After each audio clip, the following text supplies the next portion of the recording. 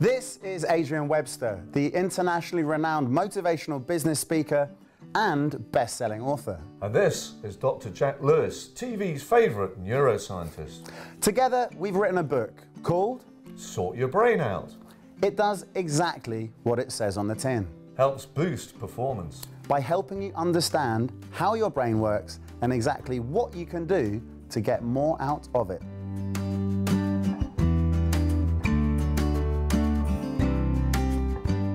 I know a certain amount of stress is good for you. I know about good cop, bad cop, I know about stress being a friend. But what impact does stress have on someone's brain? In short doses, stress is invaluable. Without cortisol, the stress hormone, we humans would get nothing done. We wouldn't be able to deal with stressful situations. The problem is, in large doses, over long periods of time, it's really, really bad for you. We can't function firing on all cylinders every second of every day in emergency mode without it having a negative effect on our health and our mental state. So cortisol then, that's the motivator. It mobilizes energy in body and brain and sharpens up your attention, speeds up your thinking. It helps you deal with the source of the stress, thereby removing the source of stress so that you can reduce the cortisol levels and then, take the pressure off your body and brain so you can do it again later on the next time something stressful happens. But like an old friend coming to stay with you, don't let it overstay its welcome. Exactly right. You've got to take, especially in this day and age when people are incredibly busy both at work and at home, you've got to take time to carve out periods of stress-free relaxation to allow those cortisol levels to come down to levels that are not going to be overburdening your system. I know some of the best talks I've done have been when I've been stressed about doing that talk. Mm-hmm. I know when I've come out in front of the audience, for the last few days, I've been really quite worried about that talk and have been stressed out about it. And I'm absolutely buzzing with energy there, that seems to be the time when I do a good talk. So that's cortisol. Cortisol mixed up with adrenaline, because adrenaline also prepares you for fight or flight.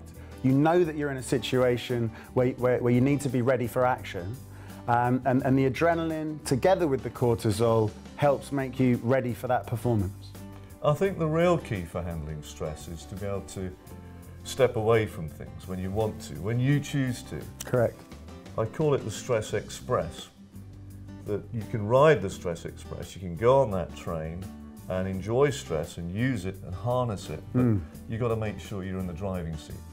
Absolutely right. Because if you're a passenger and you can't stop and you can't get off when you want to, that's when it seems to become a real problem for people.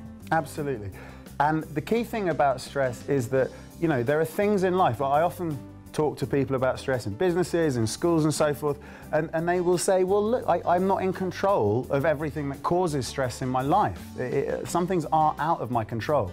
And that's why understanding the variety of different ways you can take a stranglehold on those cortisol levels and actually start to bring them down to areas where body and brain can really do the maintenance and refresh the synaptic pathways and do all of that kind of overnight repair work. It's vital to carve out those stress-free periods. What I have learnt over the past few years is to be able to step away from work, step away from business, step back from it, to be able to enjoy the real quality time with the people who matter the most, like my family. So what I do a thing, I call it gom time.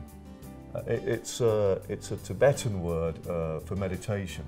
And I deliberately take time out during the day, just for a couple of minutes. Just to step back, just to relax, and most importantly, to unclutter my mind. So things become easier and clearer to me.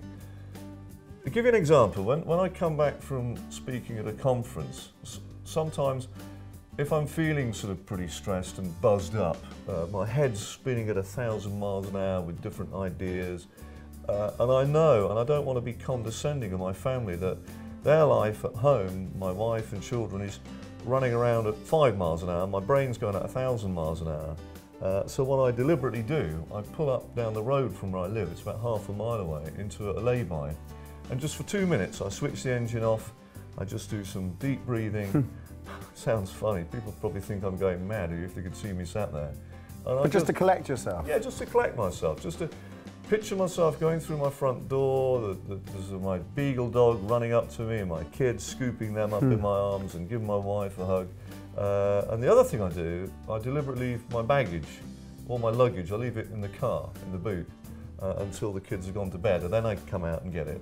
It's just so I can sort of slow down from 1,000 miles an hour to 5 miles an hour and enjoy the really important people in my life. What I'm saying is it should be seen as okay if somebody now and again just wants to have 5 minutes at their desk, just putting their head down on their desk and just having a quiet 5 minutes to themselves, just to relax. Definitely, 100%. Most workplaces, if you saw a colleague with their head down on a desk, you think, what are you doing? You know, you must have had a big night last night, how unprofessional.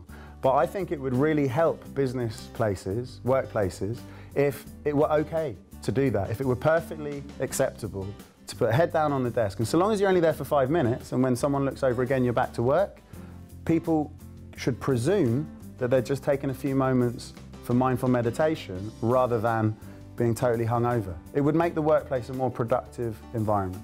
So what we're saying here then is stress is good if you take control. If you're on the stress express, you're in the driving seat, you stop when you want to stop, you get off when you want to get off, and you get back on when you want to get back on. Take control. Stress is a friend. And the way you can get off that train is by doing some exercise, having sex, having a holiday every now and again where you do nothing, having a weekend that's not jam-packed with activities, where you allow yourself to completely rest. A boring weekend is brilliant for allowing your stress levels to come down to the point where your body and brain can do maintenance, repairs, and set you up for the weeks and months ahead.